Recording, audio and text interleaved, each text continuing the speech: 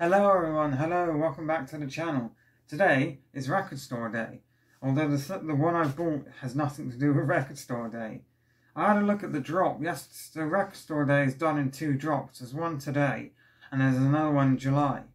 And I had a look at, what was coming out today for this special day. And I didn't know 90% of the artists on there. So there was a Noel Gallagher one, which I already got. I'm not going to get it now, it's over there. And the other ones, I had no clue. There was a Linkin Park one, but I've already got it. And I just didn't think it was, there was anything there. But anyway, I thought maybe the website's a bit iffy, so I'll go down anyway. And I got there quite early. I didn't expect. So the line came out the door of Rough Trade, so Rough Trade was the only record shop around me that was taking part. So the line came out the door and went all the way around the block. Right away, you're not going to know, but it came pretty far. I probably would have been waiting an hour to get in, which is just ridiculous. So I went to HMV, the other record store, and walked straight in through the door. Now, I saw this and it was quite cheap. They had a few Prince live albums. Well, I might as well show you. This is Prince Purple Rain. Prince Purple Rain in New York, Volume 1. Carrier Dome. This is Sacruz, New York, the 30th of March, 1985. So they had a few Prince live albums, and I have wanted to pick up a live album. But this one was $20, and the other ones were like $40 and $60. And I'm not sure they had much else. Like, they didn't have, it wasn't a double album or anything. So yeah, sometimes the prices of albums can be a bit iffy too. Anyway, enough about that. Prince live album. This is the first Prince live album I've owned. Obviously, I've heard him live. I've watched him on YouTube. He's amazing live. Some artists are brilliant in the studio, but they kind of suck in live shows. I've heard that ZZ Top is one of them. I've never heard them live, so this is not me saying this, but I've read online that ZZ Top are crap live, whereas some people like Prince are amazing live. I'll show you the back. So I'm going to unbox this. It's not going to be very long, because it's just really small. And then there'll be a clear cut after I've listened to it, as we usually do. So, side A starts with Let's Go Crazy. Delirious. 1999. Bum, bum. Little Red Corvette. Take Me With You. Do Me Baby, Irresistible, YouTube censored word, Irresistible, B-I-T-C-H, Possessed, How Come You Don't Call Me Anymore, Let's Pretend We're Married, which is amazing, International Lover, and God. The most commercially successful period in Prince's hugely productive, but ultimately way too short musical career. By the mid-80s, this maverick performer, musician, and composer was at the peak of his global popularity, following the release of 1999 in '82, the album which contained Prince's first top 10 single, Little Red Corvette, and the formation of his group, The Revolution. Prince embarked on his most adventurous move so far, the 1984 motion picture and subsequent studio album Purple Rain.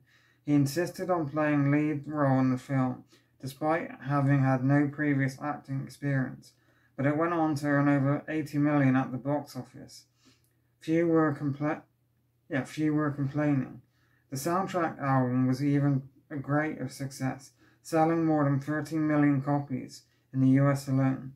The record remained at the top of the Billboard album charts for 24 weeks, spawned 4 top 10 singles, and earned an Academy Award for the Best Original Song Score category.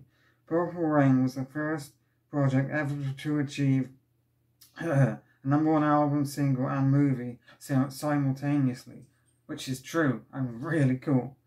The recording presented on this vinyl set comes from a spectacular show performed while Prince and the Revolution were on the Purple Rain tour.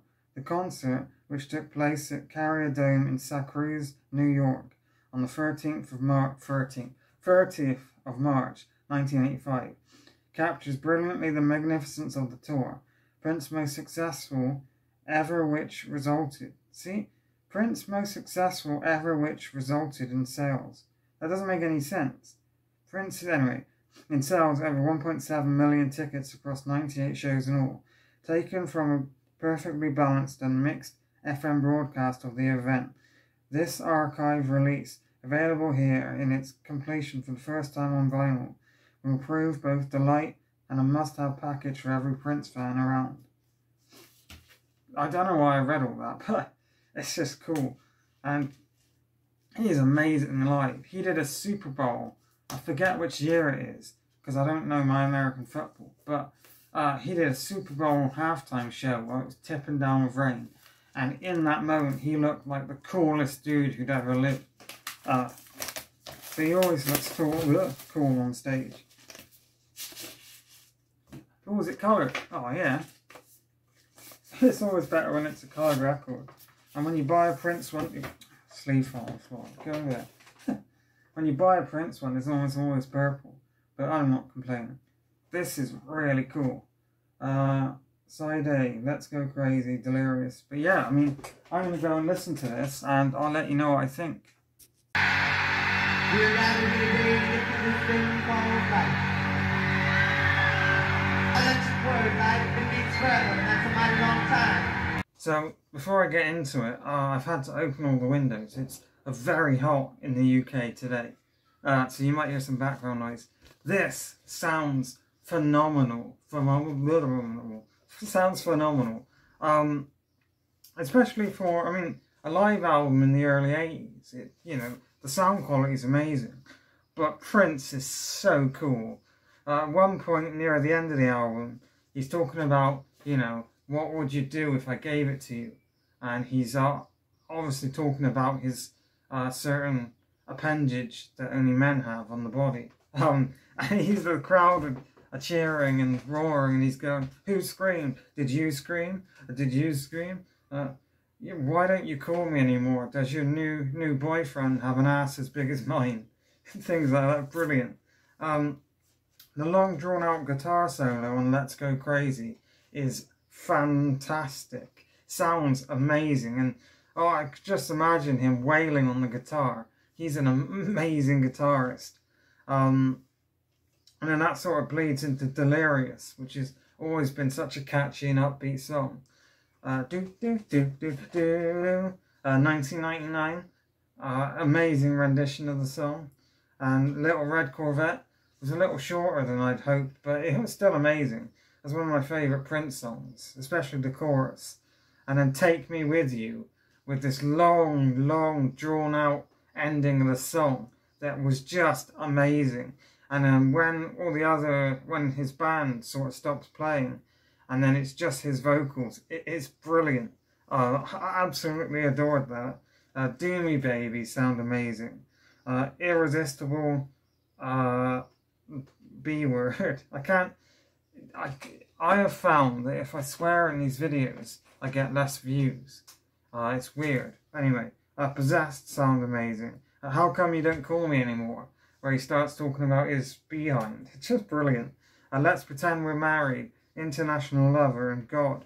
They were different songs, but it all sort of blended into one, which is fine. It's a live album, but it was just a wild ride. And I love when it got to the song God. He was saying, you know, what's the difference between life and death? It's God, and I believe in you, and all this lovely stuff. And obviously, he was a really religious dude. But it's an amazing song. The whole performance is fantastic. And, you know, there are some artists that are alright on stage, and then there are some that can command the crowd. I'm thinking Elton John, Freddie Mercury, and Prince is one of those people. I mean, I've seen it, I've watched live shows, and he just has this stage presence. Michael Jackson's another one. Just has this stage presence that you don't get with a lot of other artists and bands, you know, and people want to be there. He said, you could hear him, he said there was something like 40,000 odd people, and I'm assuming it's a stadium. I've never been. Which is just brilliant, you know. That was a fantastic listen. And again, it's not a record store day release. It actually came out in 2016. And I think I hate when, anyway, I think that from my reading it came out after his passing as like a tribute. I'm not sure on that one. But yeah, I would definitely recommend you give this a listen. Or listen to Prince live anyway. He's amazing live. But this was fantastic. Thanks for watching. I know a lot of people who watch me love Prince. So if you heard this live show before, or you have any other live shows I should check out,